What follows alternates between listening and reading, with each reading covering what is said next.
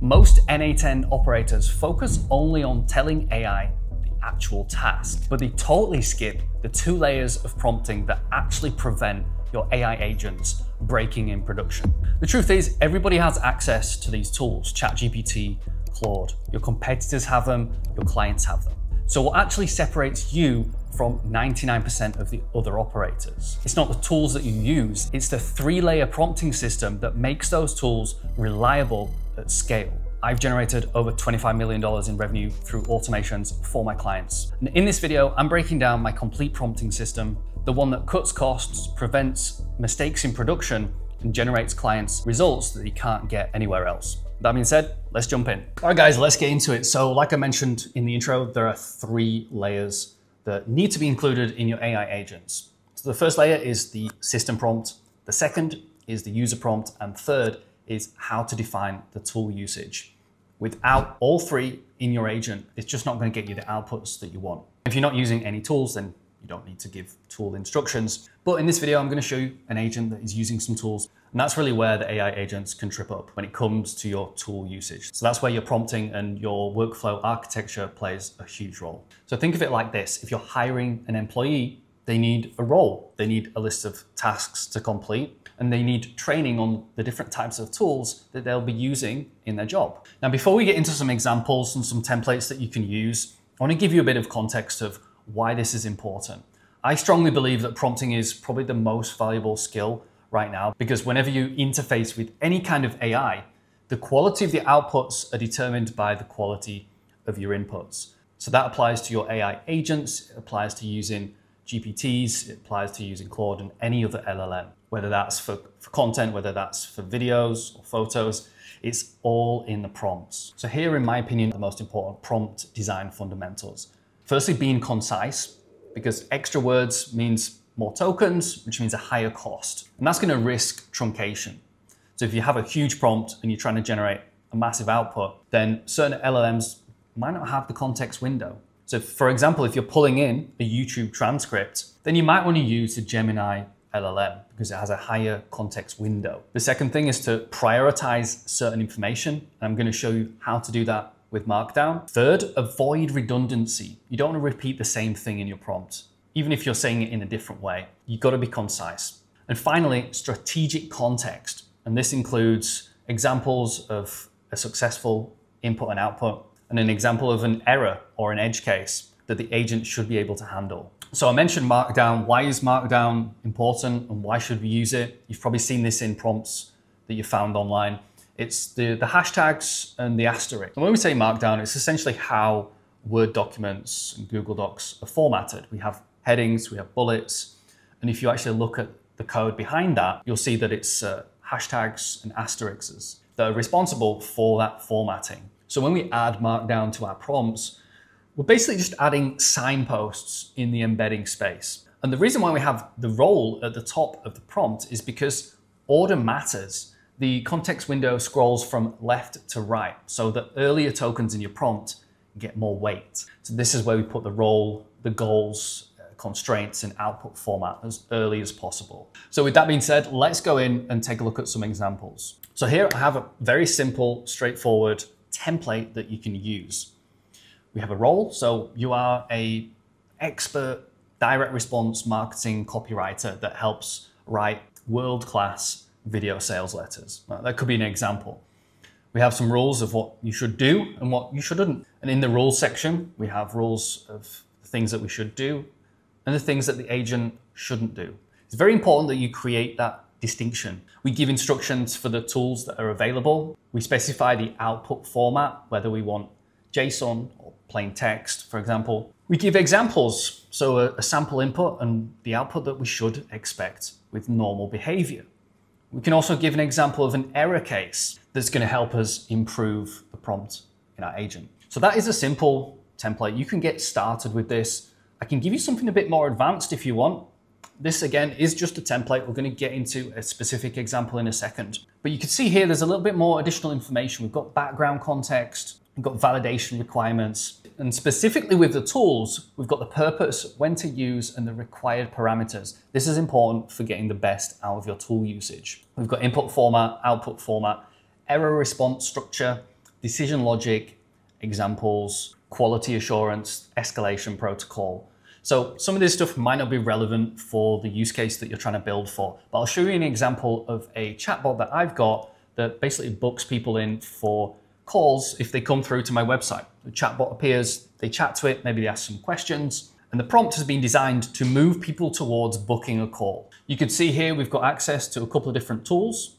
Now, I'm not using a sub-agent to call these tools. I don't think it's necessary for this particular agent, but if I had more tools that the agent had access to, then that's what I would definitely do. If you're adding more than a couple of tools to your agent, you're probably going to want to separate those out into sub-agents and have the AI agent as the CEO and the orchestrator, and then the sub-agents as individual workers. So we're still on layer number 1, which is the system prompt, and you can find that just down here in the options section.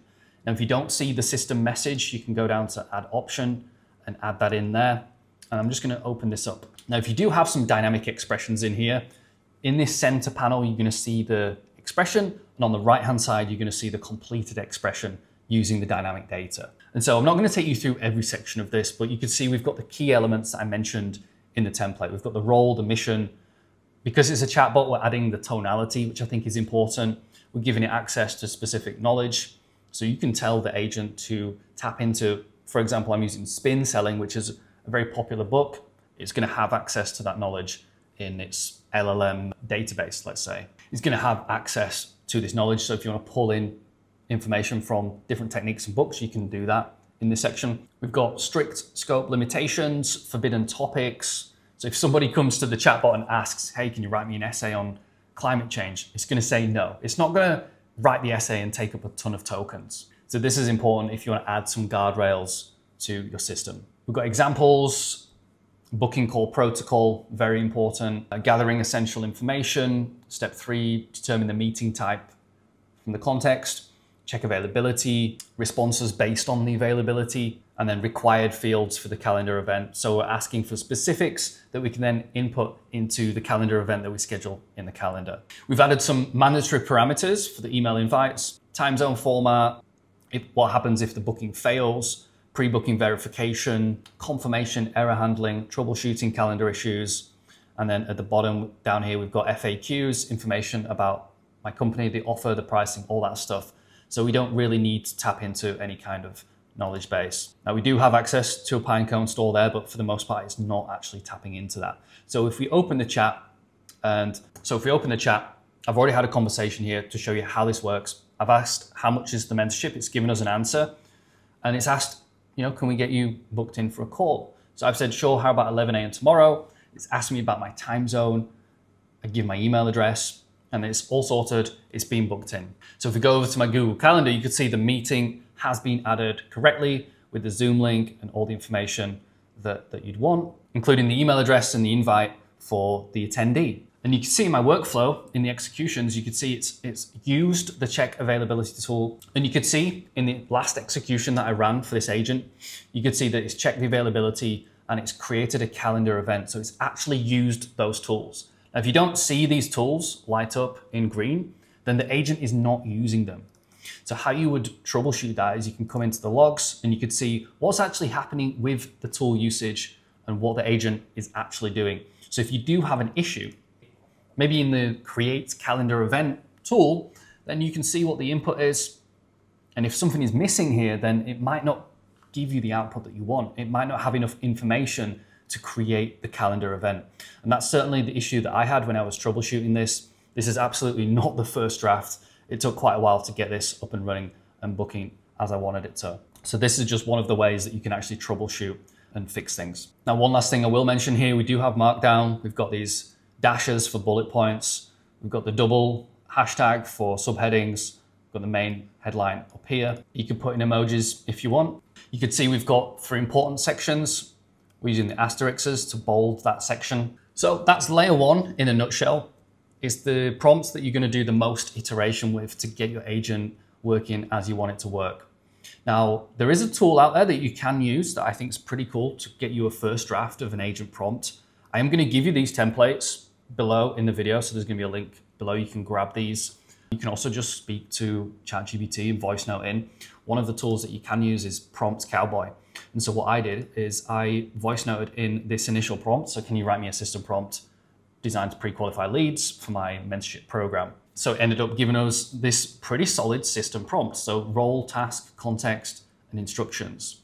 Now, if you want to improve this, you can it's got some questions here that you can answer to help improve the prompt. So this is a pretty cool tool that you could try out if you want to try something that's a little bit more structured. And you can just come in for new prompts, and there's different types of prompts that you can create for agents, deep research, etc. And you just come down to the agent prompt and see what it gives you. You can try different methods. So moving on to layer number 2, this is a little bit more straightforward. This is the user message. So with some chatbots, you might have this agent connected to the chat trigger. And in that case, you're just going to select, it'll be selected by default, it's connected chat trigger node. And that's just going to pass the message that comes through from the chatbot.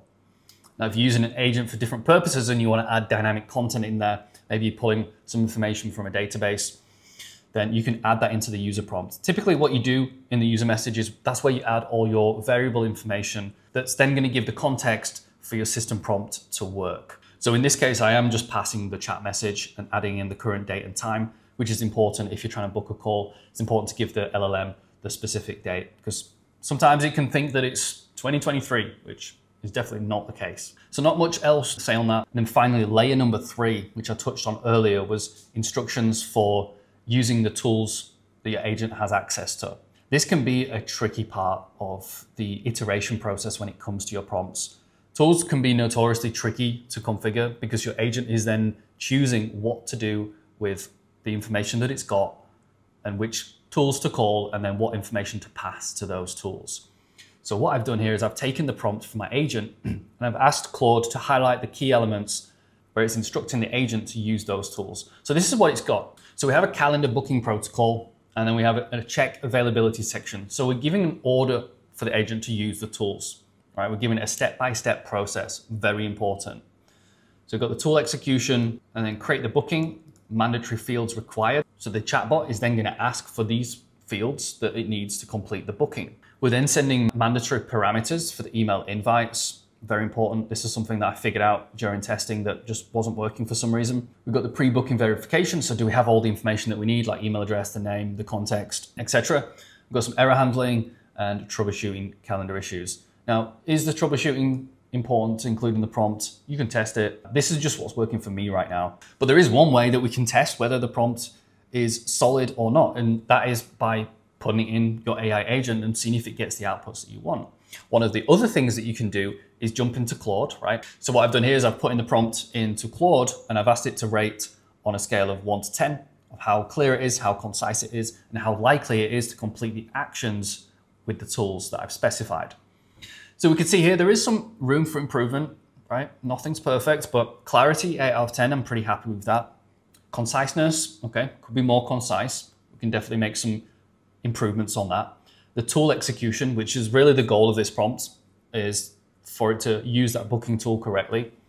8 out of 10, pretty happy with that. And you saw earlier that this workflow does actually call the tools and takes the actions that are required. So one final thing I will mention about tools before we wrap things up for today is how we define the fields. So one thing that you can test is a tool description. If it's not working how you want, try set manually and give a more detailed tool description. For the create calendar tool that we've got here, letting the model define the start time and end time, because in the prompt, I've told it how long the call should be. The attendees, again, we're detecting with the AI, description is detected by the model.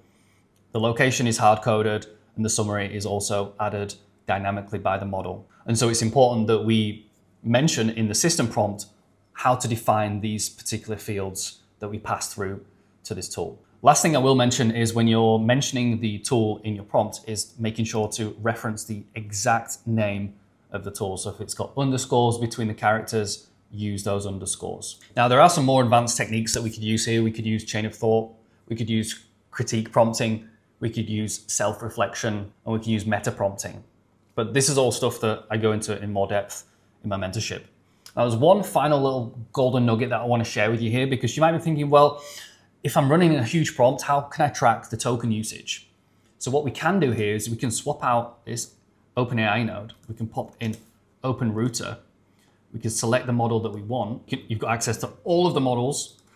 So I'm just leaving this 4.1 mini. And in OpenRouter, we can create an API key for anything. So we could create one for each specific workflow. We could create one for a client for all of their workflows.